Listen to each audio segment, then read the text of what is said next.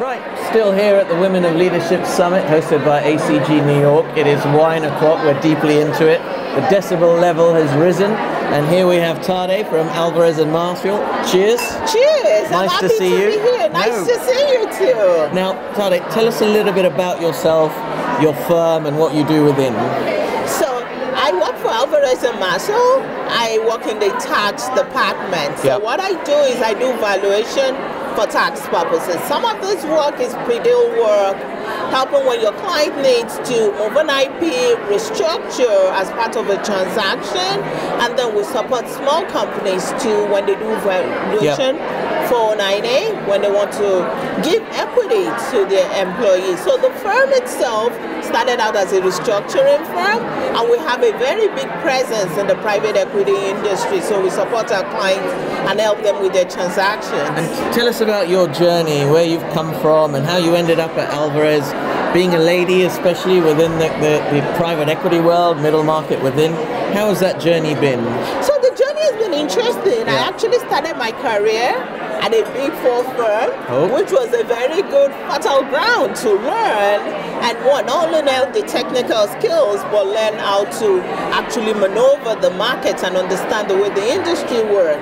And after I joined CG Cooperman after I left Deloitte, and 6 months ago I actually joined Alvarez and Marsal, which is closer to a Big Four in its standing, and the brand is actually big. So it's been a very good transition for me, going from a smaller brand to a bigger, well-known brand that's like a big presence in the private equity market. And those brands are obviously well-known, and you're building your personal brand within, especially being a lady. So how have you gone about doing that? How have the firms enabled you to do that? And have these firms got better at it? Yeah, so the firm has Personally speaking. Sorry. Personally speaking, the firm has been very helpful in supporting women's events. So events like this that ACG puts together, Women of Leadership, they encourage us to come for this event, to keep in touch. So the individuals that I met last year when I attended this event, we stayed connected through emails, and the firm actually sponsors activities that involves private equity industry a lot.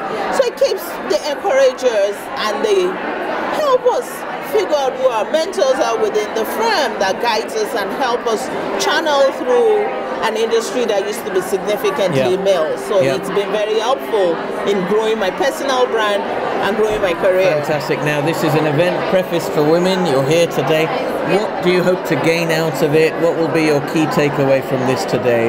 It's been wonderful, but I hope you would agree. Wonderful. So I just came out of the FemTech panel discussion, and I think that is amazing. So for me, that satisfied all my reason for coming here. One, learn something interesting, learn something impactful in my life, and learn something that will help me going forward.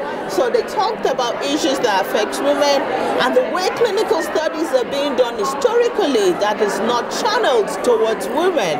So there are all these technological products out there and breakthrough in technology that helps women both in diagnosis, in their outcome, in treatment, and then wellness and maintenance. So a number of things that I've heard from the panel today, I'm going to apply it in my personal life. And then from the discussion earlier that says you just have to be yourself, be your true self. You can be nice and you still get the corner office. So I got one of those books out there and I am going to read it myself tonight. Fantastic. Great words of wisdom, and you've been such an advocate for ACG and very active with it. Thank you so much. Thank you. And thanks for coming along. Cheers. Oh, you're most welcome. Cheers.